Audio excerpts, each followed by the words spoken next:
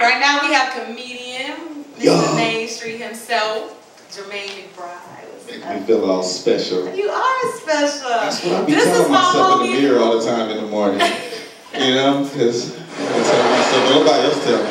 You know? You gotta tell yourself. Only you and myself and my mama, but she ain't got no attitude. She got an attitude problem.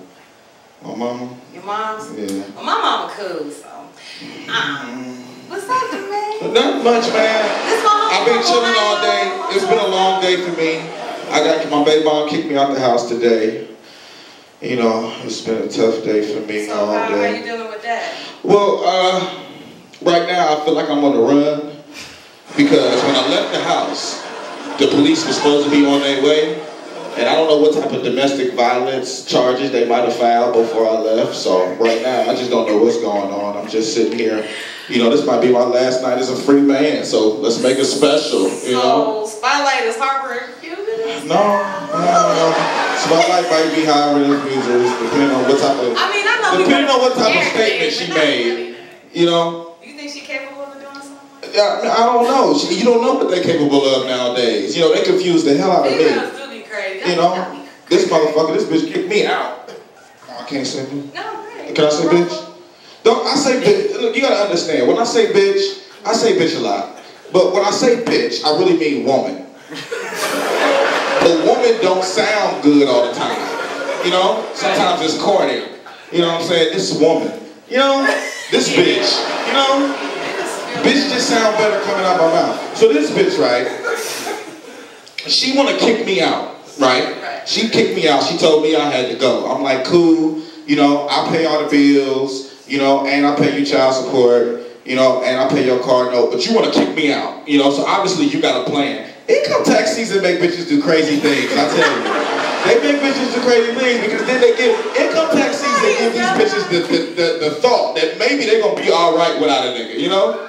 But they don't understand that I got a plan too, you know? Niggas get income tax checks too. You know, they think that they just the only ones that get income tax checks and they get to add it with their welfare check and their food stamps and they think they're going to be good off for 6 months of the year, but then the last 6 months of the year they're getting evicted and they want to call you. But that's a whole different story. I ain't gonna get into that. So, she want to kick me out, right? But then she want to do everything in her power to keep me from leaving. You know how that be? Do you do that? If you wanted them... Get out! No, what they do? Get out! Get out! Fuck you, motherfucker! Because you know how girls, they always want to cuss you out and call you every name in the book? But if you call them one bitch, you the devil. You the devil if you call them one bitch. But they call you whatever they want to call you. Fuck you, motherfucker! Fuck you! You know what? Get out! You ain't shit anyway! Fuck you! You know what, bitch? I can't take it. Oh my God! You just called me a bitch! Oh my God! Fuck me for real! For real, Jermaine! Fuck me for real! So I'm like, all right, I'm leaving. You want me to leave? I'm leaving.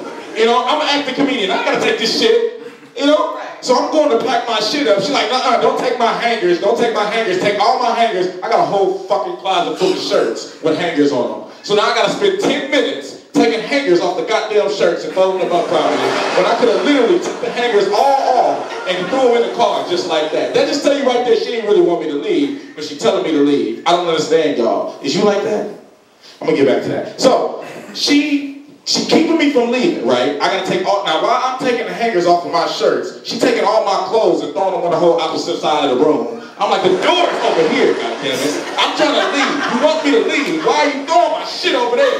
You know? So now I gotta go all the way to the other side of the room, get my shit, bring it to this side of the room, and now I'm looking for a bag, you know? Now I own one duffel bag and one suitcase. I can't fit all my shit in one duffel bag and one suitcase. Right. So I go down the stairs and get a trash bag, you know? No, you can't take my trash bags up out of here. You gotta get your own, you gotta figure out how you're gonna take your own stuff. Now I'm trying to figure out, do you really want me to leave? You know, or are you just bullshitting with me right now? Because I got shit to do. Right. You know, I got jokes to write and shit, you know? So then I get all my shit, I get to the door, guess where she at? She ain't behind me talking shit like she's supposed to do. You know, I expect her to be behind me talking shit while I'm leaving. That's what y'all do. But this motherfucker is in front of me, in front of the door, blocking the door so I can't get out. So now I gotta drop all the shit in my hand to move her out the way of the door, open the door, then pick the shit back up. But by the time I pick the shit back up, she back in front of the door. I can't leave. So now I gotta figure out how to leave without her standing in front of the door. So fuck it, I'm gonna leave my shit, I'll come back for my shit later. So now I'm going towards the door, she tripping me and shit. You know, she hit me in the back of the head, slapping me and shit, you know, provoking me.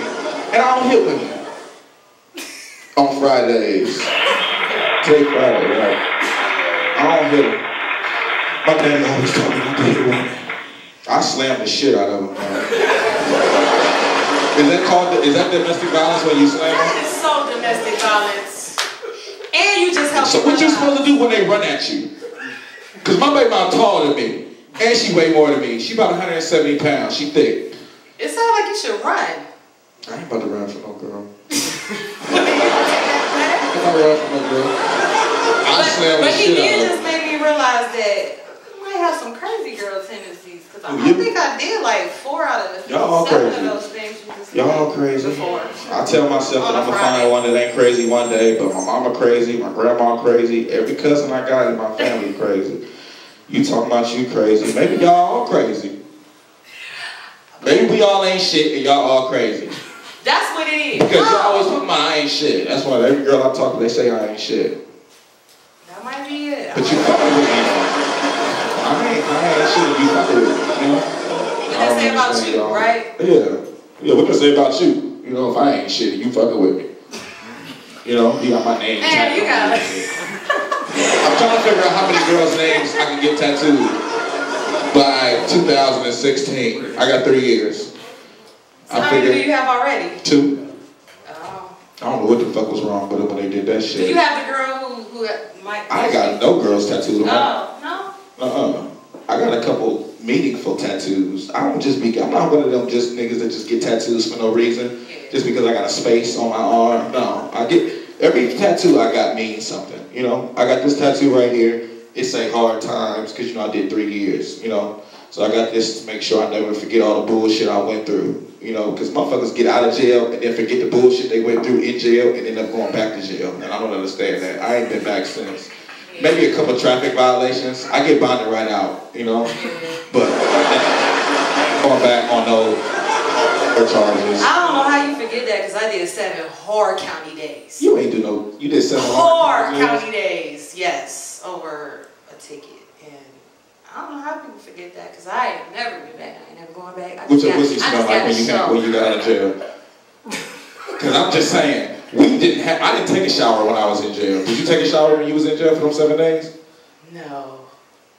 Yeah. So that's all I was saying. What it smell like? Yes, I took showers. What kind of question is that? For real, you did? Yes. Did they have shower shoes? The sergeant would actually, she was this big burly woman, she would actually get on the intercom and be like, all right, some of y'all stinking up in here, and I don't want to start calling no names, but I will call some names. Because y'all stink faster than we do. I don't know, I can smell We can go days without taking a shower. I don't know. Yeah. We might have to. I ain't took a shower today. I smell good, don't I? Come smell me. I swear I ain't took a shower today. Come here. A woman can't pull that off. She gotta take a shower twice a day to get this type of smell. That's the type of advantages niggas got, you know? Y'all need to get hip to that.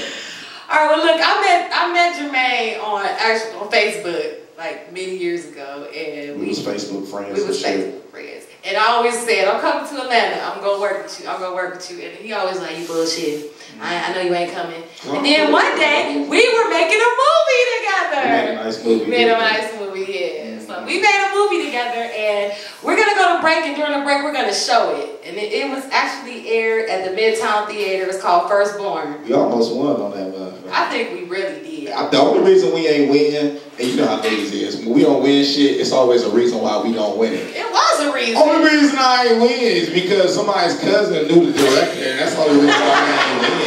They know the people, that's why they won. That's what happened. I really won.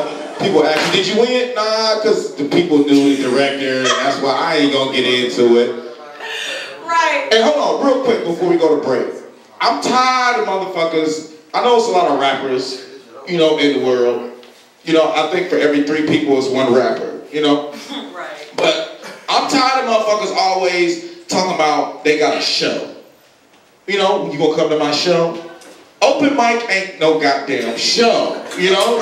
If I gotta come and I gotta wait through 16 people for you to go on stage, that's not no show. Don't call me and say you got a show and you want me to come because I manage artists, you know? I'm Main Street Media. I manage artists. I do shoot videos. I do every goddamn thing. I direct, act, all that. You really need to look him up. Right, yeah, Google me.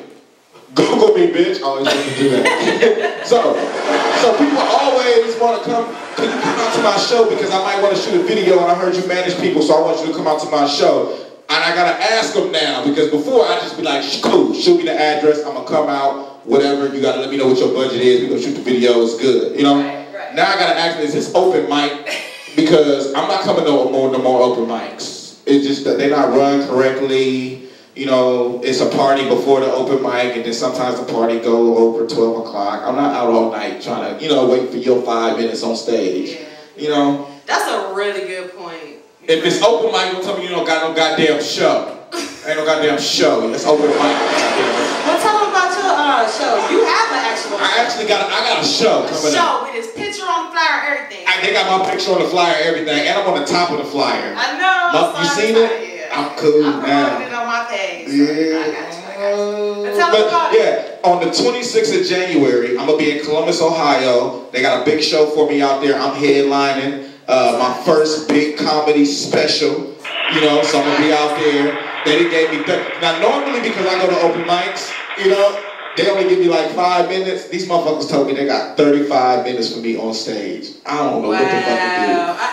I got 20 minutes worth of comedy material written, so we gonna see. I'm gonna have to improv the rest. That means I'm gonna be fucking with people in the crowd. So if you come, make sure you dress right, and everything. Make sure your hair done. It's a lot of stuff I don't like. I know. I wish you could be there. I wanted you to introduce me. I don't just want anybody. Man, you know what? I might have to make that happen. If you serious? Because some people just introduce you. Hey, everybody, come into the stage. I want somebody to introduce me like I'm already there. You are there. I've been on BET. You know where you are? Yeah, I've been a comedian for about 2 years. Okay. And most comedians, they got like 20 years in the game. I'm not about to do that. I ain't got 20 years. I'm not about to be a comedian. Well, we ain't got 20 years either. So what we gonna do? I need to be big now. We're gonna go to commercial. Now watch the film that we did. This is a 5-minute film. Right. So watch it and then get in the chat room.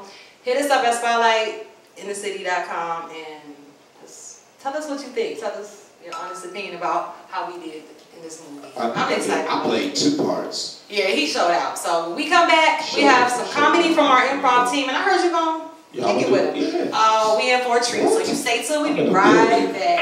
All my shit in my car right now. I don't know where to go. I got kicked out this morning.